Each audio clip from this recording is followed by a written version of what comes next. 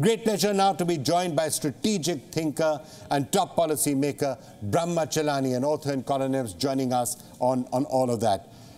Brahma, thank you so much for joining us. It's great to have you joining us on the show. Just wanted to get your sense of the SCO. How do you see this particular grouping, especially given China's heft and the presence, of course, of countries like Pakistan in the SCO? Look at the New Delhi Declaration, which has emerged from the SCO summit. It is heavy on pious but empty commitments by heads of state, heads of government. For example, it talks about member states being committed to respecting territorial integrity and sovereignty, to abjuring threat or use of force. And the irony is that all this is being said in a declaration of a summit that includes India and China that are locked in a military standoff for more than 3 years because China has disregarded all these principles. It's not only threatening the use of force, actually is employing force to change the territorial status quo in Ladakh.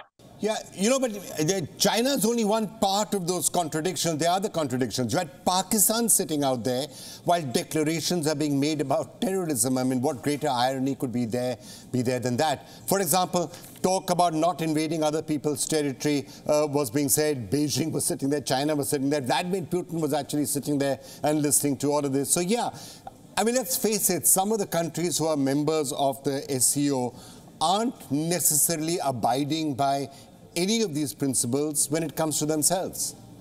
In fact, several of the member states of the SCO openly flout international norms and international law.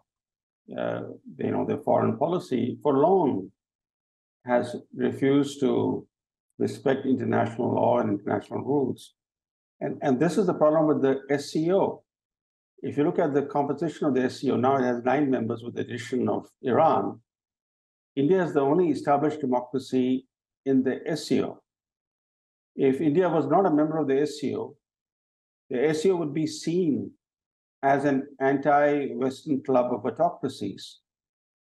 And this has been reinforced by the addition of Iran as a new SCO member.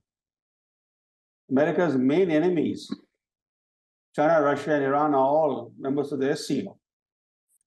So India's membership helps to lend respectability to the SCO. It also helps to blunt the labeling of the SCO as an anti-Western grouping. So India brings tangible benefits to the SCO. The question is, what does India get in return from being a member of the SCO? In fact, the SCO hardly meshes with India's interests. You begin with the very name of it, Shanghai Cooperation Organization. In other words, the very name bears China's imprint. The initiative was conceived by China in 2001, and China increasingly dominates the SCO. It uses the SCO to advance its commercial and strategic interests. And because Western policy has pushed Russia toward China, Russia also values the SCO to cement its partnership with China. The SCO includes both of India's regional adversaries, China and Pakistan. In fact, Pakistan was brought into SCO by China as a condition for letting India join the SCO. And out of the 9 members of the SCO, 7 are part of China's Belt and Road Initiative, which India has opposed since its launch. Only Russia is the other member that is not part of the BRI. And the fact that the SCO deliberations are conducted only in 2 languages, Mandarin and Russian, underscores the Sino-Russian shadow over the grouping. So let me just play devil's advocate here, Brahma Chellaney. I mean, look, there is a certain history to the SCO. It came about as a result of people in Central Asian republics worrying a little bit about what's happening there, American interference and the like. That may have been one of the major reasons why India also went into the SCO. It was being argued that we need to play a role in the Central Asian countries, and it's better to be part of, for India to be part of groupings like this, to try and influence them from inside, rather than quit and walk out and then have no influence at all or no say at all. So in other words, keep as many links and connections open as you possibly can in what may well be a multipolar world. That would be the contrary view to what you've been saying. Yes, some argue that it's better to keep your enemies close. In 1971, President Lyndon Johnson famously said that he was talking about a political rival at home, that it's probably better to have him inside the tent pissing out than outside the tent pissing in. But as an Arab proverb goes, it's better to have 1,000 enemies outside of the tent than one inside the tent. So it depends, where you stand on this issue.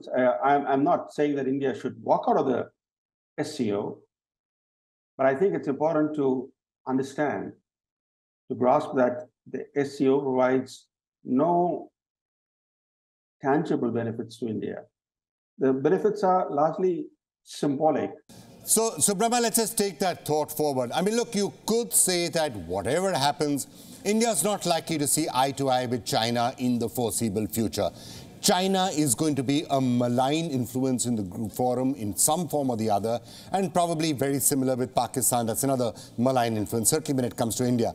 But when it comes to some of the other countries in the SCO, India would like to get back to the sort of historic and traditional ties it has had with many of the Central Asian republics, for example. Now, there are interests that are common out there. Even when it comes to a country like Iran that has just been allowed into the SCO, we've had the Prime Minister also referring, for example, to the Chabahar port, how that could be utilized, how India can get direct access to the Central Asian republics. So those could be some of the actual Indian interests that could be advanced by being part of the SCO or by engaging people through this forum. Well, Vikram, you're right, to a very limited extent, because SCO is a multilateral forum. It provides limited scope for bilateral engagement. But there are other forums through which India can deepen its engagement with Central Asian republics and with Iran. Iran, of course, is a very important neighbor of India. It's unfortunate that India has actually snapped its energy links with Iran because of US sanctions. And that has resulted in India being seen in Iran as an unreliable partner. So India has to mend its relations with Iran, but this cannot be done through the SCO forum. It has to be done on a bilateral basis. Similarly, deeper engagement with the Central Asian states like Uzbekistan, Turkmenistan, Kazakhstan, and Kyrgyzstan, and also Turkmenistan, which is not part of the SCO, deeper engagement with them should be an Indian foreign policy priority. But then again, being part of the SCO is not going to advance your bilateral interests with these countries. You have to pursue those interests